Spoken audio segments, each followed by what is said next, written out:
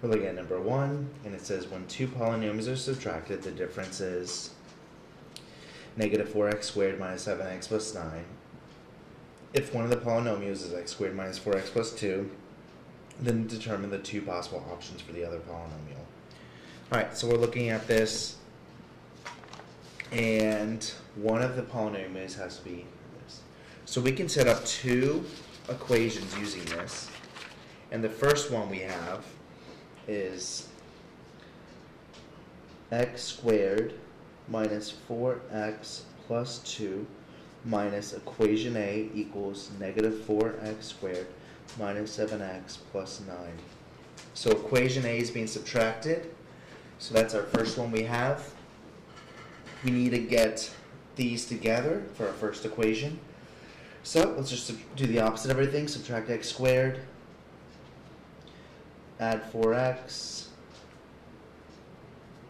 Subtract 2. And we get negative A is equal to negative 4 minus negative 1, negative 5x squared, negative 7 plus 4, negative 3x plus 7. To get equation by itself, we divide both sides by negative 1, so we just switch the every sign. First equation is equal to 5x squared plus 3x minus 7. That's our first answer. So we want to find equation 2, and we know this is the one of the polynomials, so let's do it again. But let's flip it. Let's make it equation B, take away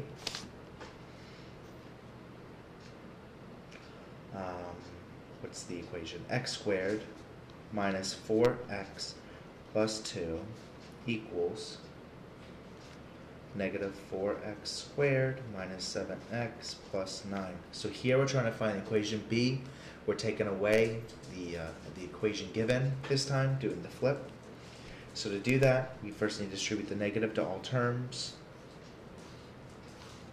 So we get B minus x squared plus 4x minus 2 equals negative 4x squared minus 7x plus 9. Now we just need to combine these equations, and then we figure out what equation B is going to be. Add x squared, subtract 4x, add 2.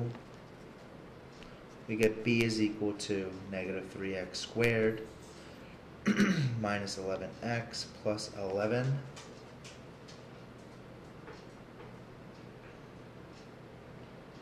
Okay, so the one that's going to be is this one.